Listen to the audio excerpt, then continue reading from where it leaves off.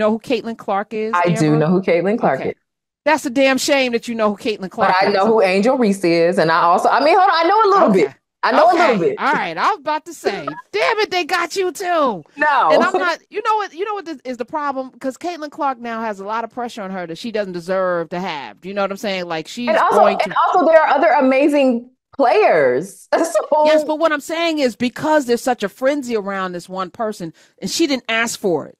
yeah, She just showed up and played. And because this country is dysfunctional, it's turned into the battle, which has forced me into like, we choosing sides. All right, I'm definitely choosing this side, and yeah. it becomes like, a line in the sand again. And it's absolutely not her fault. It's not her fault. But I'm going to put this out there. She was the number one pick, deservedly. Let me just say that.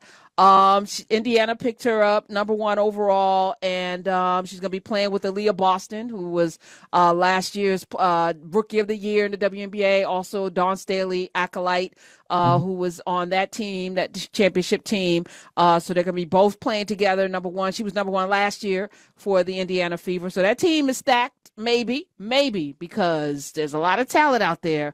Number two was the Defensive Player of the Year. Her name is Cameron Brink. She brought Steph Curry's mama, who's her godmama, to the WNBA, which was at the Brooklyn. It was at BAM, Brooklyn Academy of Music. I think it was Oh, at I love BAM that. last night. Yep. And she was from Stanford. She's going to the LA Sparks, which is cool because Steph Curry and them are in Cali as well. Number three was Rakia Jackson. No, number three was our sister Camila Cardoso, who is Dawn Staley's center 6'7" from Brazil. Our Brazilian sister. Brazil, by the way, has the largest number of African descended people anywhere in the world outside of the actual continent of Africa herself. And she went number three, and she's going to be playing with Angel Reese, who went at I think number seven. They're going to the Chicago Sky together, so that those rivals are going to now become teammates. But there's a lot of eyes on the WNBA, and so a post went out with Caitlin Clark's salary. I Okay, saw that. so and there's a lot of commentary about like how can they make, oh my God. All right, so Caitlin Clark, rookie contract, 4 years, $338,000. She's going to be making 76,535 in 2024. The season kicks off next month. She's going to be making 78,000 in 2025, 85,000 in 2026, and $97,582 in 2027. That's her option year if she chooses to stay. And people are like, this is ridiculous. And I'm also, though, at the same time thinking, that's not bad money coming out of college. I remember I was making $40,000 coming out of college. I thought I was doing something. This 76,000. How many of y'all making that coming out? You could argue about whether it's sports, whatever, but the season is short. They play from May to like October, I think, or something. It's a very short It's only season. like 40 games or something, right? Yeah, 37 games, something. and they're playing basketball. I'm just saying it's fun. And yes, it's not like the men because they're not drawing like the men. They're Yeah. not bringing in the booties in the seats and the corporate sponsorships. So we can have that discussion. It will never be parity until there's parity, like in women's tennis. Right. Women's tennis rates this higher than the men's. Serena, when Billie Jean King and Venus Williams fought for equity, it was warranted. Ain't nobody was watching the men. They were all watching Venus, Serena, and all of that women's tennis. That's parity. Soccer during the World Cup stuff, the women's soccer, yes, they sued and they there's a case to be made in terms of ratings. There's no comparison except for the NCAAs this year, I mean, which it's we can starting, argue. right? Like, can we just say that it's starting? I think it would be really great for us to recognize that perhaps we are at the beginning of the change. So, if we are at the beginning of the change and we'd like to see it, then we should all make the steps to make it happen. So, we should be attending WNBA games. We should be like, if you want that, if you want her to make more, because if she were male, she would be making millions, is the way it's being framed. I feel like the way to move closer to giving these people that is to pay attention to the game. People are not paying attention to the WNBA the same way. It's not happening. Where are the That was dollars all I going was to saying. come from? Where are it's to your point, it's advertising dollars. The advertisers are not advertising over there because that's not where the people are. So are we gonna bring the people or are we gonna complain? That's all I was saying. We have so much power to do so many things, Yes. but flapping our gums and complaining about things being unfair, that's never going to change anything. And I mean, to your point, you're right. The NCAA women's game outdistanced the men in ratings. Yep. NIL deals for Angel Reese and Caitlin Clark. I think Angel Reese has the highest NIL deal. Just like she's making $2 million a year. Caitlin's probably going to have a lot more money, a lot of eyeballs on her. So it comes with the people. So you're right. You're right. And they could make a case in the NCAAs that those women should have pay parity. Those coaches, and probably many of those coaches do. Dawn Staley's making like $3.5 million. Maybe that doesn't compare to maybe Coach K when he was at his height. He had a whole damn stadium named for him. But he had more championships too at that point. But to your point, let's watch it catch up. Is anybody outraged by these salaries? Because I'm not. I'm really not. 866-801-8255. Not outraged by it. I Not just, outraged, maybe you know, disappointed, but outraged. I'm not outraged, maybe disappointed. I think in the world where we are having conversations about the work that women put in, and them being compensated for it in an equitable way, this feels in line with that. However, the NBA, the WNBA, the NFL, they are corporations, but they are not corporations in the way that we are going to our workplaces every day. So what motivates your company to pay you is who is buying products. This is a little different. They need eyeballs. So if we want the parity to happen, then we got to figure out how we're going to give the people the eyeballs. And if we're not giving them the eyeballs, then the parity is never going to happen because the money got to come from somewhere. period. And I bring this up because we get outraged over things without any thought. Okay. Put it in perspective. And again, I am an ally. Okay. Like I want the women to get parity, but parity has to come from a place, as Amber was saying. The WNBA currently makes $60 million a year. Now, maybe with Caitlin Clark in it, it's going to do a lot better because she brings, but from its inception, it had a flaw. You Hmm. didn't go where the people were. Okay, for example, if you were starting the WNBA when they started it, you needed to have a team in Yukon, in Stores, Connecticut, and you needed to have a team in Tennessee where you had the largest, where they would sell out on a regular basis. You needed to have Yes. a team somewhere in, maybe even play at Stanford because it's summertime. Play in the places where the people are. Louisiana Tech, maybe you need a team in Louisiana. Why did you go to the damn Garden? You went to the, to the major male arenas. It was silly. It was a stupid. You're marketing a game for, that's a different audience Yeah. in a male dominate. It was dumb from the beginning. Now you've created, and they've had to, figure it out. You know what I'm saying, over the years. But from its inception, whoever was coming up with the ideas, stupid. It was stupid. But I digress. $60 million the NBA made in media rights. That contract's expiring in 2025. In comparison, the NBA is in the midst of a $24 billion television deal that pays $2.7 billion annually. Plus, the league is expected to get another $60 billion and another $72 billion when it renegotiates its TV deal this summer. Wow. There's a That's a vast difference. huge difference. That's Now, billion with a B. yes, Victor Wembanyama, who I love, by the way, that young man. He actually makes me want to watch this boring ass Spurs. The rookie, his 4-year deal, $55 million contract in comparison, but it's not. We're not comparing apples and apples, so No. let's not do that. We were talking about pay disparity, and it's like I feel like we just want to be outraged. There's not a lot of common sense in the conversations that we have. I'm just gonna say it. That's true. Yes. Want more pay? We got to bring more eyeballs. I'm never going to complain about that. We're going to just roll up our sleeves and go get them because that's how we got here. Let's take some calls, Amber. Let's head over to Tennessee. Mike, welcome to the Karen Hunter Show. Hello, sir. Hey, thank you, ladies, for taking my call. It was breaking news to me when I heard you announce how much Caitlin Clark was going to get paid. the thing is, I'm a huge women's college basketball fan, and a little bit on the WNBA side. But I do think over time, if you look at the trend lines, the women's game has gained in popularity. Like, this was the best class in quite some time when it came to the college players coming out. Look, ESPN draft for the first time this particular year.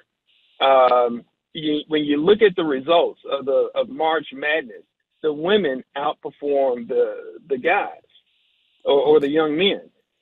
So the trend lines is showing a great deal of popularity with the women's game. The media needs to catch up to that.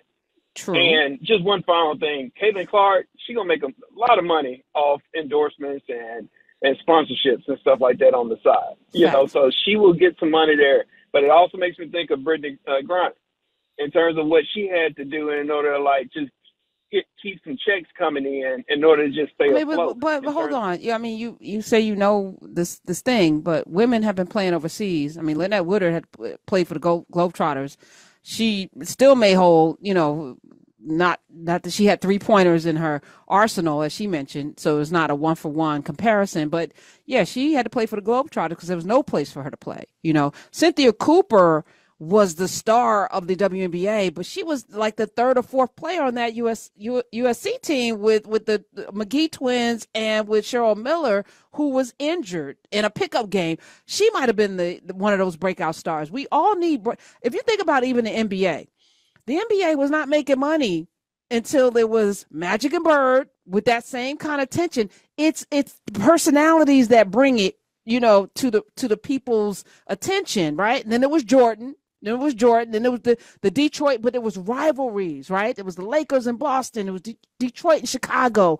And, you know, we started picking sides and got into it based on the personalities. You're telling me that basketball they weren't great talents, you know, before Magic and Bird? That's when they really started making money. Dr. J make that kind of money.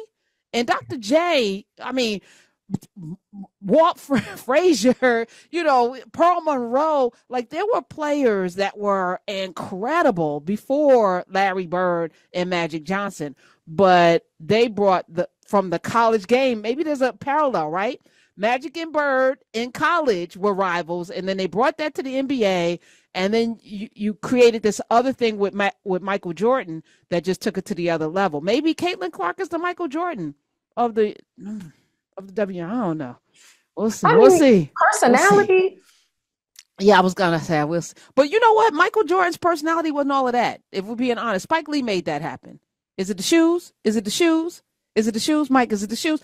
Sometimes I dream that he is me. Like we got caught up like Mike, and all he had to do was positioning. Show up and smile so and it's positioning. Yes. So it's positioning. So then the question becomes, are you going to put the same machine behind positioning her? My inclination would be at this moment, probably not the same machine, but I think that could create the opportunity. I mean, if the same machine is put behind the personality. I think the machine will. I mean, it's capitalism. It is. Amber, right now, Caitlin Clark is hot. If you're any kind of company, State Farm, she had a State Farm commercial. She was on Saturday Night Live. Her team didn't win. She did not win. Yeah. Her whole team was at Saturday Night Live. They have billboards in Times Square with her. State Farm, Jake from State Farm was there when she got drafted, giving her a hug.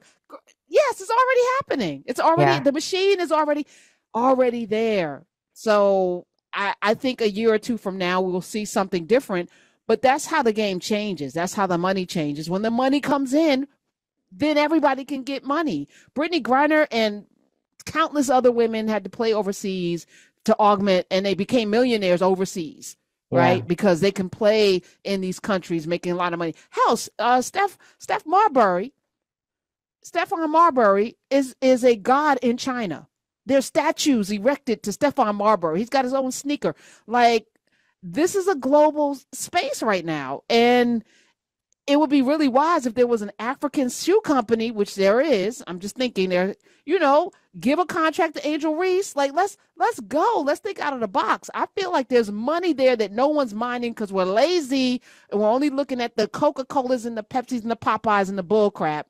and we're not seeing that there's a whole cadre of companies that need a personality.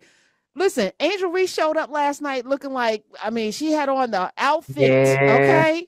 Yeah. And the tooth to match, she had on a cap to match the damn. I was like, God, this is what that looks like. You know, she was ready to slay. It was wonderful to watch. And I thank the caller, even though he was just talking. I don't know what he's talking about. All right, Nick in Philadelphia. Welcome to the Karen Arthur Show. That's all right. We all got opinions. Hey, Nick. Thanks, Karen, for taking my call. Hi. So it's funny. The caller before did say that for the first time, ESPN had the WNBA draft when it's been on for like several years in a row. So that's nothing new. But okay, can you keep still, sir? Because we can't hear you. my it's bad. a radio show. All right. But yeah, I was looking up tickets. I'm here in Philly of some WNBA games, and man, whether it's the Mystics in DC or the Liberty in New York, you're gonna pay like $200 to $400 to see Caitlin Clark play. And even in DC, when Angel Reese makes her homecoming back to the DMV, them tickets are even more than Caitlin Clark, like Indiana Fever tickets. So wow, they're really about to squeeze and make a grip, at least in the stadiums, on these games. And I'll pay it. I'm gonna go. See, it's basketball. I love basketball. I'm gonna check it out. Listen, I love that, and I love Nick. You better, it's also Amber. The Washington Mystics had an opportunity to bring Angel Reese closer to home. She's from Baltimore. Oh wow. She's from Baltimore. Y'all, I was like, who's running the asylum here? Like, y'all don't really want to make money. There's a reason why you got 60. It's like you have no creative geniuses working. That would have been perfect. Yes. Perfect. I mean, Caitlin Clark's going to Indiana, which is right close to Iowa. Exactly. It's right there. She's going to bring all of the people. That's a drive for folk from Iowa. That is nothing. You got Angel Reese. The Mystics could have had Angel Reese, and y'all. Really, y'all had her on the board. Like people are not thinking about that's what I'm saying. Like the muscle behind the machine to create the personality, to generate the juice that makes people want to have the rivalry. Like if you just even put the racial stuff aside, part of what made a lot of people watch was the rivalry. Yes. It was like, oh, what happened on the court? Like, and I mean, that's what got me tuned in because I don't really watch any sports. But it got me tuned in because I'm like, oh, that's hold on, DEI stuff. Let me tune in. Oh, wait, there's more to this. But is the machine being thoughtful about how to create the kind of personality magnetism that is going to drive the income, the attention, the ads, so that, these women can be paid? Well, here's the thing. 866-801-8255. I feel like in many ways, the way a lot of programming for Black people is through the lens of a Norman Lear. I'm going to say it like that. A lot of marketing for women is through the lens of a Norman Lear. It's through the lens of somebody who it's like people who program for children and they're not children, but they're really like maybe pedophiles. It shows up. Do you know what I'm saying? Like it's, and I'm not saying that, you need to be culturally attuned to program for it, but there are different ways. And like, who's the audience, right? Like, that's the other question, right? Who are you trying to attract? But that feels like a foundational question, if we're being honest. Like, yes, it is. I'm saying something. This is not a conversation about the WNBA. This is about how everything that we consume is put through a meat grinder. Right. It's prepared. Yes. It's processed food for us, and it's not nourishing at all. We're getting high blood pressure and diabetes, y'all, off of this program. But it's delicious, and we gonna buy it because you handed it to us. Yes, and told us it was good. Oh man! All right, let's take more calls. 866-801-8255. Brandon in San Diego. Hi. Hey, how's it going? Good. Hey, so like what you were just saying, like the consumer really does control everything at the end of the day, and like. Even if they did like a hashtag turn on the game, like if all the women in the U.S. just turned the game on, even if they didn't watch it, just turn the freaking game on, like you'd raise the ratings a ton. You could do a whole lot of stuff. Brandon, they need to hire you. You Come need on, to be hired. solutions. That was smart, right? Brandon needs to be hired. WNBA, if y'all listening, Brandon in San Diego, right there, got that. Period. Turn on the game With the hashtag. And then have Yes. everybody, and then pull in a Caitlyn. You know, you got to flash. You can't see me. Throw something else in there. Oh my goodness, this is not. It's not rocket science. Thank you, Brandon. Matter of fact, get his number. He's smart. But Brandon, let me find out some more stuff about you. Or what are you doing for a living right now, sir? Oh, damn it. Brandon ran. Come on, Brandon. You might have had a job today. Damn it, we're looking for people.